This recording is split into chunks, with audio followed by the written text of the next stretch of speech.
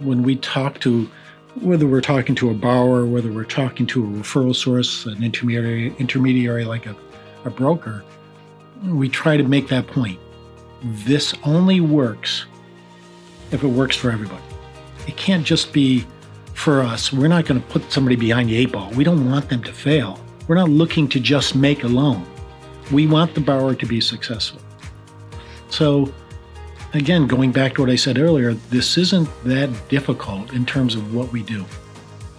So you, Mr. Borrower, when you put your business plan together and you're telling me you want to borrow $300,000, $1 million, you have to put your best foot forward. You want to be able to tell me how much you want to borrow, or so to speak, what it's going to be used for. But more importantly, tell me about your business. Who, what, where, when, and how. What do you do? Who's your competition? Where are you located? Why is this business going to be successful? Why are your customers going to buy from you versus somebody else? What kind of competition do you have? What's your degree of involvement in the business? Most importantly, what's your skill set that you bring to this business? And then once you get through all that, then you can say, okay, here's the financial projections, or here's my financial performance. Here's what I've done historically, and here's what I'm going to do going forward. Tell me what the financial ramifications of a management decision. You know, maybe you've operated out of your house. Now you're going to go out and buy a building and expand your business. Well, how is that decision going to generate more business for you? Explain that to me. Convince me that you have your finger on the pulse as to why you're making this decision and what's the financial ramifications of that decision. Then we can talk about collateral. We're not talking about collateral at the very beginning, like at the very end of the discussion. Because by the time we get to here, you should have already convinced me. So yes, you can tweak that business plan, but don't just send in something that's 3 paragraphs. You don't want to take shortcuts. This is your best time to make a good first impression. Because if you take shortcuts and you just, give me the money because I know I'm going to be successful, that tells me you don't have the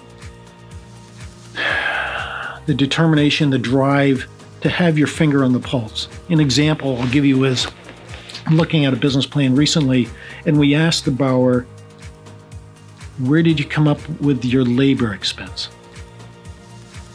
And their answer was, well, that's what the franchisor told me it is. It's 28% of my gross revenue. Well, wait a minute, this is your business. Don't you want to be able to tell me that you are going to have 5 employees in these different roles at this hourly wage? So here's what my daily, weekly, monthly, quarterly, or annually payroll is going to be? I would think I would want to know that if this is going to be my business.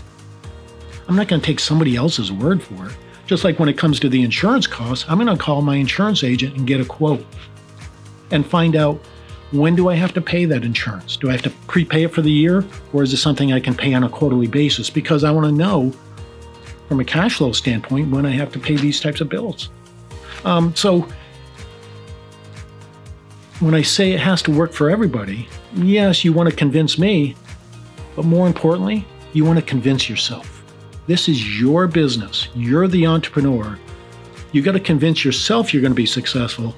Then you want to come to me. Or whether you come to me, whether you go to your parents to borrow the money, you have a sound business plan that says, here's what I want to use the money for, and here's how I'm going to pay it back, and to make sure there's a little surplus there in case things go, you stub your toe along the way. Yeah. But it's an education process. It's a back and forth. And boy, you could. That's the part of the business that I love. I love talking to borrowers and getting them to understand what we need and why we need it, and why they need it. And a lot of times it's not that they don't have the answers to those questions. It's not that they don't have the desire to put that information together. They just don't know where to start.